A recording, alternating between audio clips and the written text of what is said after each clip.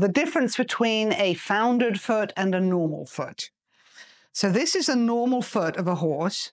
These here are the laminae, which join the this is the pedal bone, and here are the laminae that join via the white line to the hoof wall. This is the hoof wall here, and this is where the white line you can see at the base of the foot. This is the sole of the foot. This is the plantar cushion, navicular bone, second phalanx. This foot is a foot that has foundered, and what you can see here is that the pedal bone is separated from the hoof wall by an area filled with just gunk tissue. You can see there's a separation here.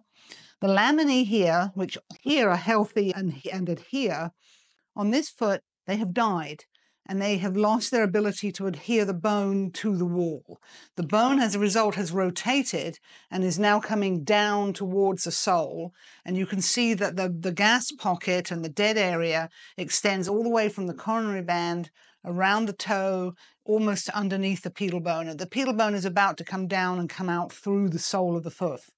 And this is the plantar cushion here. This is the navicular bone on this horse.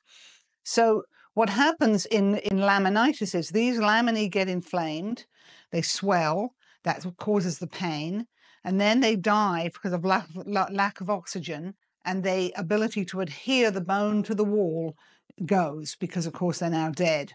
And the weight of the horse coming down the leg pushes the bone out through the sole of the foot. So this is the foundered foot. This is a normal foot.